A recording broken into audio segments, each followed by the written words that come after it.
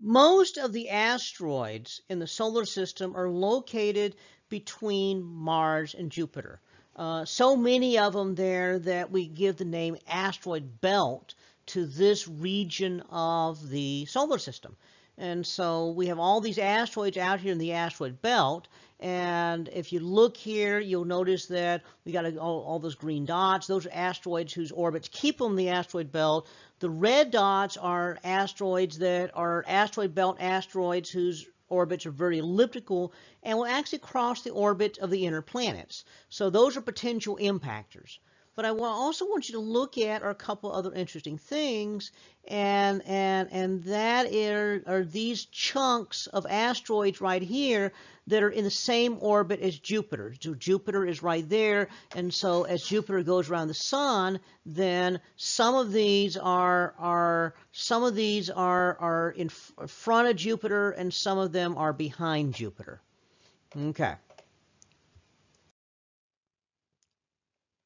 So here, this is what most people envision when they think asteroid belt. Millennium Falcon squeezing its way amongst all these asteroids and meteoroids, trying to avoid getting smashed to bits by them. I've seen I don't know how many sci-fi shows and movies that depict an asteroid belt in this fashion. And I admit, when I think asteroid belt, at some level, I kind of think this, though intellectually I know it is entirely wrong. In reality, the asteroids are so far away from each other, even though there's millions of asteroids in the asteroid belt. It's so big that they're so far away from each other that if you're standing on an asteroid in the asteroid belt, the nearest other asteroid is, in all likelihood, so far away it's not even visible to your naked eye.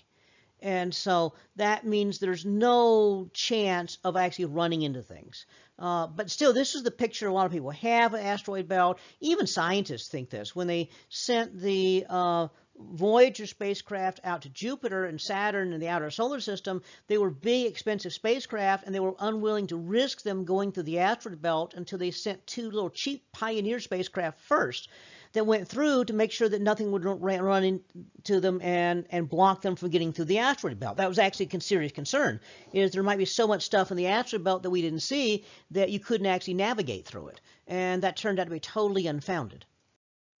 So back here, we got the asteroid belt, and even though it's filled with asteroids, as I said, you know, the diagram here is not really fair. The dots are way too big on the diagram to actually illustrate the space between the asteroids. But you got to do that, otherwise, if the dots were actual size, you would not be able to see anything on your computer screen.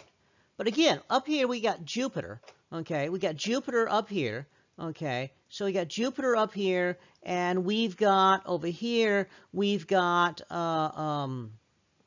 these two groups of asteroids in front and behind Jupiter.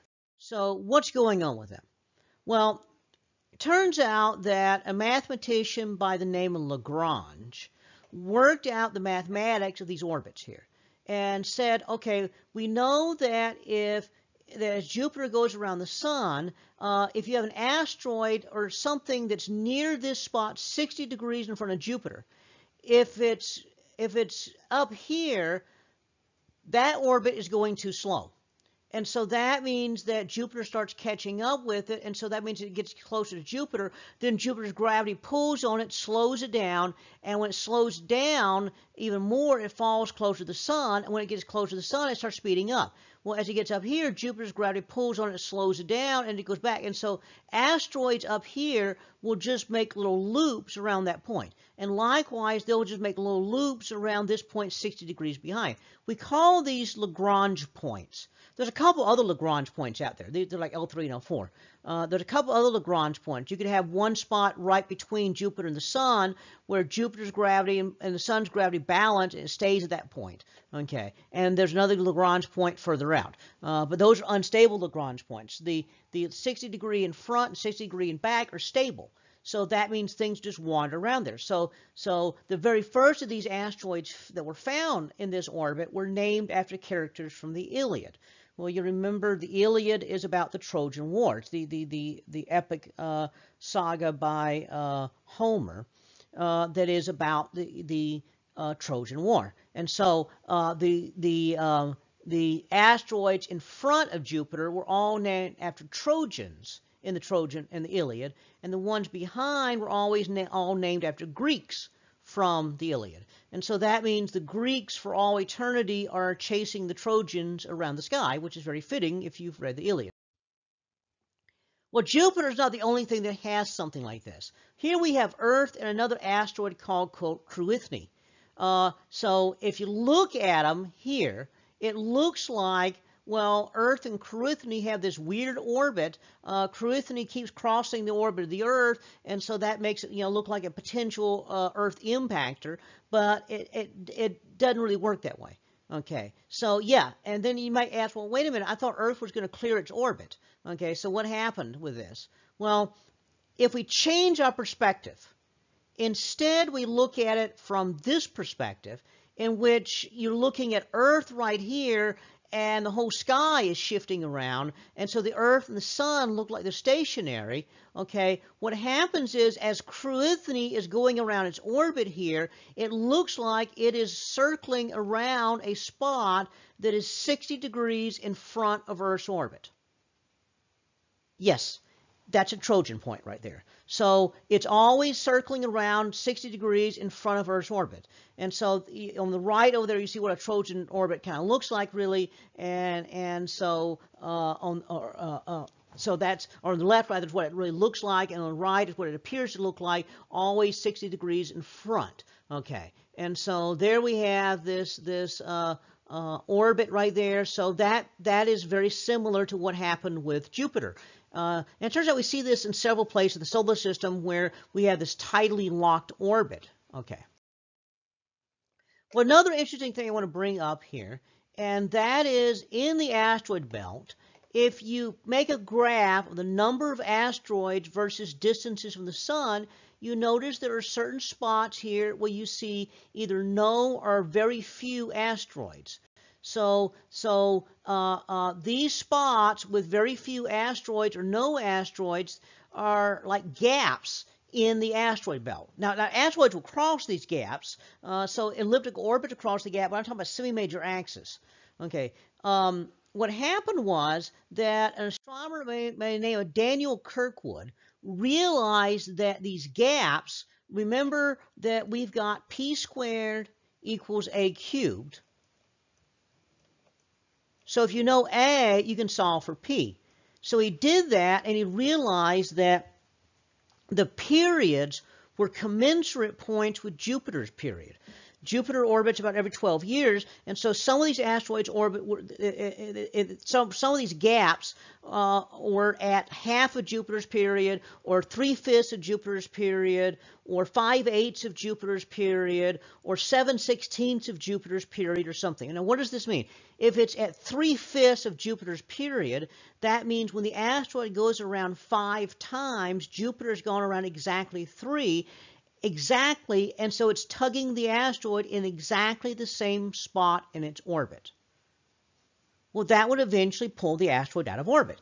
And so Kirkwood realized that, and so we call these Kirkwood gaps. Now, the problem is, if you just slightly nudge it out of the orbit, you would actually see a whole bunch of asteroids piled up just barely outside the Kirkwood gaps. Instead, that's not what we see at all. We see just outside the Kirkwood gaps still a deficit of asteroids, and they're really piled up far between the Kirkwood gaps. So something else is going on that has to do with Jupiter. That turns out to be something that astronomer Jack Wisdom came up with. And he was actually a physics student who was working on the mathematics of orbits. And I remember when I was in graduate school, he had just finished his work here, and he had a computer that he put, like 1 million asteroids in here, and just turned on the solar system and let it go for a long time and calculate what was going to happen year after year after year for those asteroids. What he found was that everything worked along just fine, except that Jupiter's nudging, instead of just slightly moving the asteroid, caused the asteroids to suddenly go into wild changes of eccentricity, flying all over the solar system. In mathematics, we call this chaos. Okay, so it's not just randomness. There's actually a mathematical term called chaos, which constrains exactly how this works. But what he found was it worked perfectly normal for a long time, and then after about 500 million years, it went nuts, and they went flying all over the solar system. And then he also found the smallest ones went first, and the biggest ones went last. Well, when we look at the moon, we see an interesting thing. Okay, so we have all these craters in here. Most of those craters happened when the moon was very, very young. Well, left over from the propellant, left over from all the stuff flying around the solar system. That kind of makes sense. The period of intense bombardment. Well, if you carefully look at the ages of the craters of the moon, though, we find that, yes, there was a period of intense bombardment, but then there was another period of intense bombardment about 500 million years later. And at the end of that period of second period of intense bombardment, the really big craters happened that cracked the moon's surface, and then lava came and flowed into these low patches and made these dark markings all over the surface here. And so that became what we know as the seas on the moon. Well, it turns out that the seas are called seas because they're fairly smooth, because there have been very few impacts since that time. So that would suggest that we had this period of intense bombardment. Okay, that early bombardment is leftover stuff when the propellant left over from formation, the solar system stuff flying around. Things are dropping off. Now, theoretically, this should keep dropping off all the way down to nothing. Well, it didn't. Instead, it peaked again about 500 million years after the solar system began. That makes sense if Jupiter started clearing out the Kirkwood gaps.